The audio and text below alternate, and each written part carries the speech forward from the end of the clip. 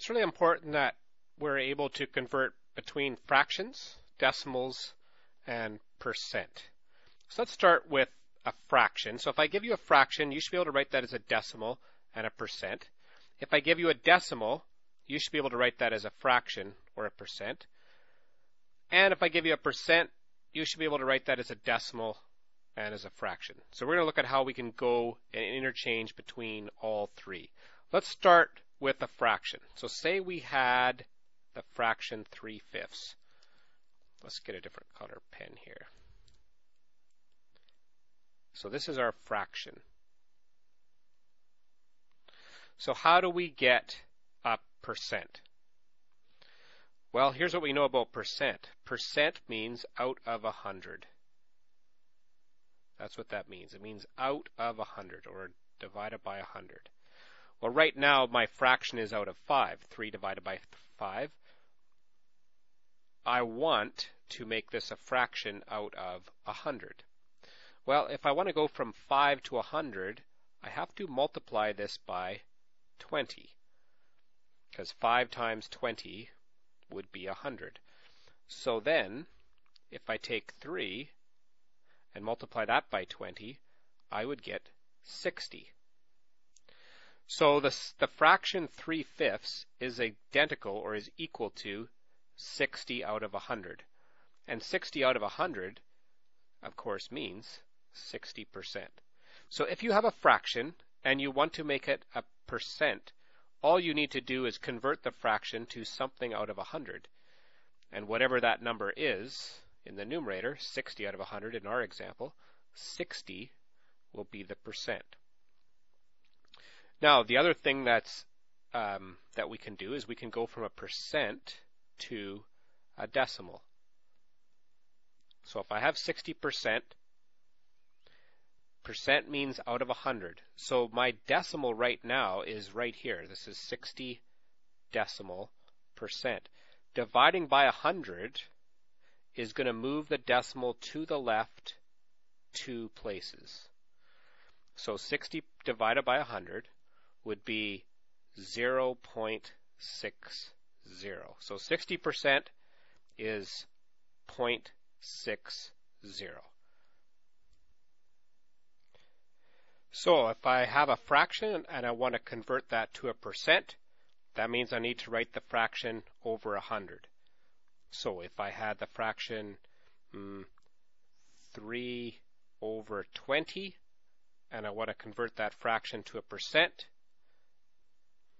I need to make this as a fraction over 100. So in this case, I need to multiply this by 5, multiply this by 5. 3 times 5 is 15. So 15% would be the fraction converted to a percent. And if I have a percent and I want to convert that to a decimal, so say I had 15%, move the decimal place to the left 2 places. So right now the decimal's right there. I move it left 2. The decimal will be right there. So that's 0.15 as a decimal. So when we move the decimal place to the left 2 places, what we're really doing is dividing by 100. And of course, that's what percent means, 15 divided by 100. Let's look at a couple more examples here. So here's a fraction, 75/300. If I want to convert that to a percent, I need to make the fraction out of 100. So right now it's out of 300. So if I divide everything by 3, 300 divided by 3 is 100. That's great. So now I'll take 75 and I'll divide that by 3. 75 divided by 3 is 25. And so 25 out of 100 is 25%.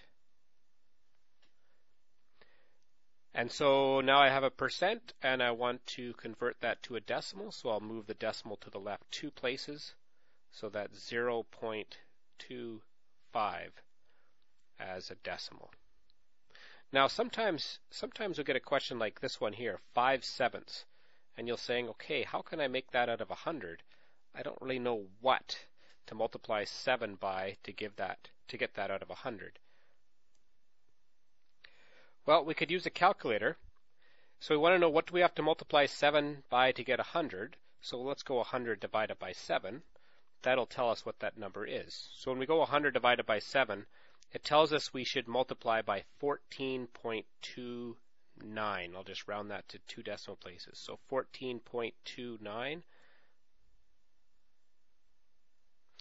And so now I will go that answer, 14.29 times 5. Whoops.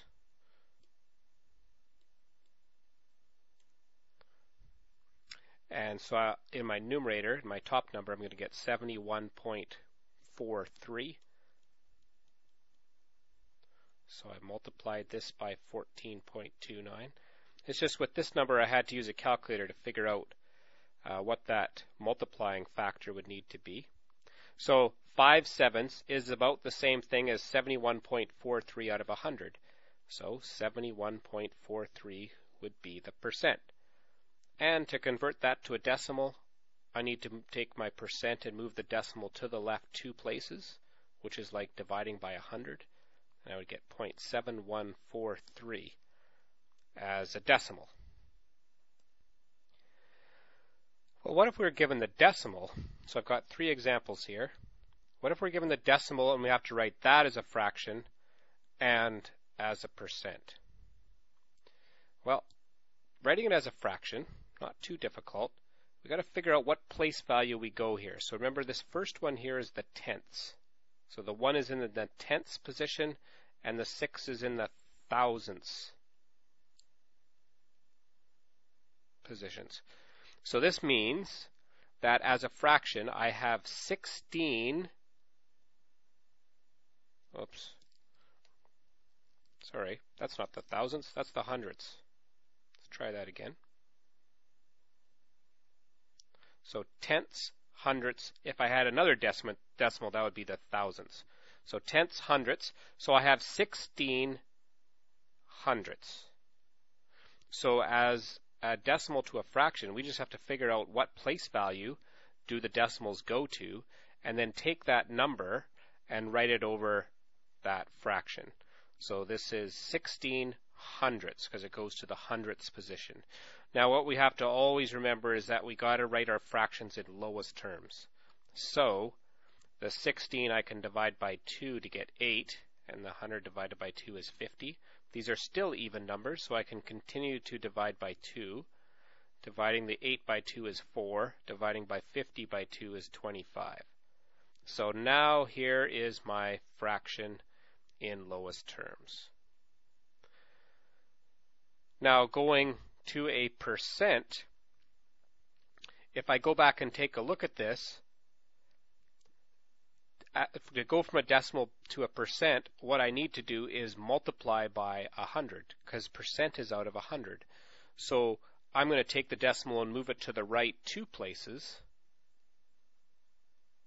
and that would give me a fraction of 16 over 100. You can see we actually had 16 over 100 here.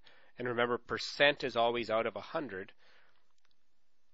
So now I can say that would be 16%.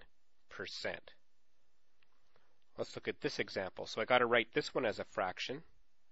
So this is 2, and I got 1 in the tenths, and I got the 4 in the hundredths. So my fraction is going to go to a hundredths, and my number is 214, 214. So I have 214 hundredths. And again, these are both even numbers, so I'll divide by 2. And I get 107 out of 50, which would be my fraction in lowest terms. And you can see we actually already have the percent here, because we have a fraction out of 100. So the percent would be 214%. Or we could have taken our decimal and moved it to the right 2 places, and we would have got 214%. Now let's look at this last example here. So this is the tenths. This one would be the hundredths. This would be the thousandths. And this would be the 10 thousandths. So if I'm going to write my fraction, that's 13 out of 10,000. Tenths, hundredths, thousandths, 10,000ths. So 13 out of 10,000 would be my fraction, and I can't reduce that, so that's done. Now, writing this as a percentage, here's my decimal here. So I'm going to multiply by 100, because percent is out of 100, and the decimal would now show up right here. So that's 0.13 out of 100, or decimal 13%.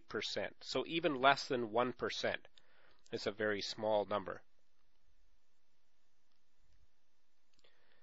So we've looked now at how to go from a decimal to a fraction. So let's make one up here. Let's go 6.3. So determine what place value the number goes to. So this number goes to the tenths.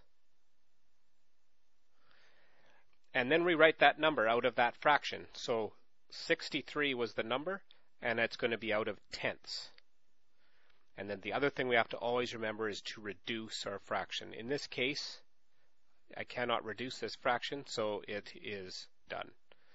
And to go from a decimal to a percent, so let's say we had 0.621. So there's a decimal. I need to write this as a percent. I'm going to move the decimal to the right 2 places, which is like multiplying by 100. So that's 62.1%, because now I could say it's 62.1 out of 100, which is 62.1%. And now finally, let's see how if we were given some percentages that we could convert these to fractions and to decimals. And I think we've actually already done these even in those other questions that we've done. So given a percent, 62%, we know that a percent means out of 100. So as a fraction, this would be 62 out of 100. Percent means out of 100. So now we just need to simplify this fraction. So I'm going to divide everything by 2 because these are both even. And I would get 31 out of 50. So this would be the fraction in lowest terms, 31/50ths. And now we have to convert everything to a decimal. So we have learned too, because we've done this in the other questions, that to go from a percent to a decimal, we move the decimal to the left 2 places. So this would be 0.62, because the decimal sits right here. Moving left 2 is 0.62. So 0.62 would be the same thing as 62%. Let's do this example here, 155%. We have to write that as a fraction. Percent always means out of 100. So we would have 155 out of 100. Reducing this fraction, we can divide everything by 5 because these numbers end in 0 and 5. So dividing the numerator by 5 gives me 31. 15 divided by 5 is 3. 5 divided by 5 is 1, so 31. And dividing 100 by 5, we would get 20. So 31 out of 20 would be our fraction in lowest terms. And then again, converting a percent to a decimal, move the decimal to the left 2 places. So it would be right here now.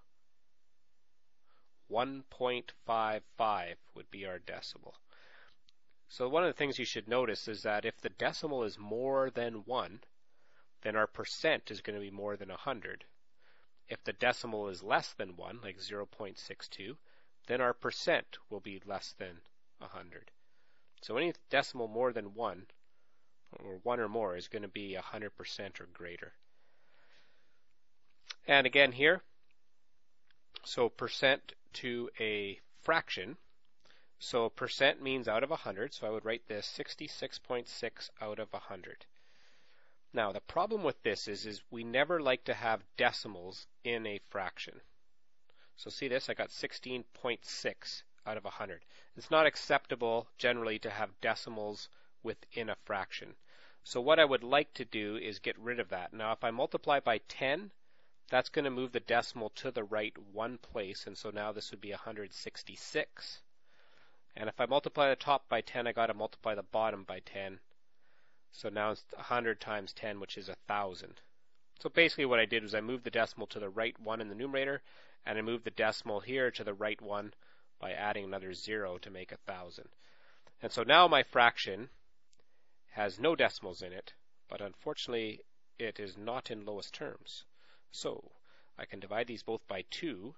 This would give 83. And dividing this by 2 would be 500.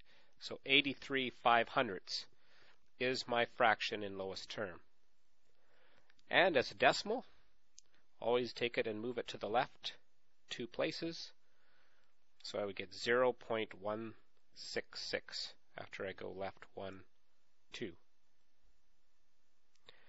So to go from a percent to a fraction, let's do an example here. Let's say I had 12.5%. I would take the percent and write the number over 100. So 12.5 over 100. Because percent, that's all that means. Percent just means over 100, out of 100. So 12.5 out of 100.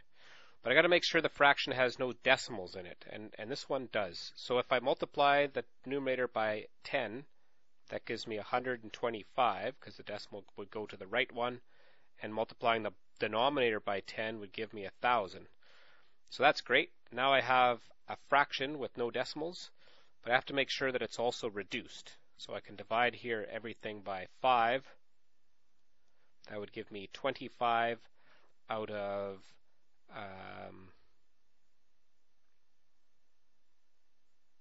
200. So 25 out of 200, and I can still divide by 5. And so 25 divided by 5 is 5, and 200 divided by 5 is 40, and I can still divide it by 5, and so I get 1 out of 8, and that would be in lowest terms. So very important that you know how to convert between decimals and fractions and percents. And here's kind of a little summary of the ways that we can go about doing that. But really what you need to do is practice this lots. And if you're given either the decimal or the percent or the fraction, you should be able to convert it to the other two forms.